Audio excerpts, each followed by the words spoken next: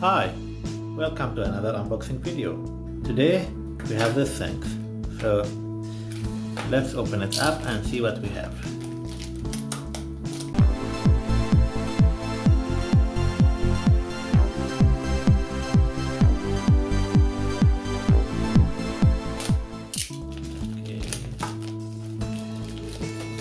As you might already see from the title, this is a pH meter. So what does come in the box? We have here solution powder. This is pH 6.86, pH 4.01 and pH 9.18. So let's put these here and figure out what they do. This is the pH device, and we have here the usage method. So you have here the specifications, operation instructions, product presentation, usage method, and here is how to calibrate it, calibration chart. Again here, let's have this here, and this is the device. This is the on and off button, and as it says here, this is the calibration button.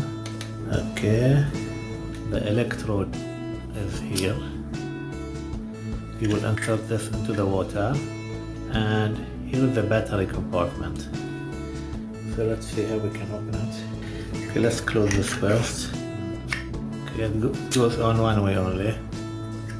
We have to look here too, because there is a notch here. So it goes on one way. And this is a clip. You want to clip it to your pocket. Now, first of all, why did I buy this? Because I have a fish water tank and I need to monitor the pH levels and adjust it for the fish, because certain fish can tolerate only certain pH levels. So let's have a look here. Fit here to take off the cap and press the on-off button to have the measurement, and after cleaning the electrode you should close it again. First of all, we should make calibration solution, and this is why this is repowdered there. This is to make the calibration solution. Set find 3 clean containers, okay, fill with 250 milliliter distilled water, empty the 6.86 in the first container, the 4.0 in the second container, and the 9.18 in the third container. Stir gently until the powder is dissolved, and then clean the electrode with distilled water and dry it. First of all, that's the first step. Second step, we will insert this electrode in the 6.86 solution. Calibrate. So and because you know the pH level of that one, so it will calibrate the reading to 6.86. It knows that this is the first solution. So the first, okay.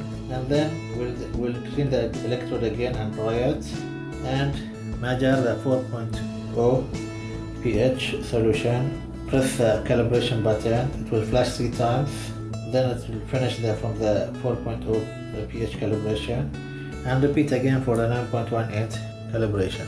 So this is like normal pH, this is acidic, and this is alcohol. If you have lengthy periods of inactivity or have very frequent use, so recalibration will be required.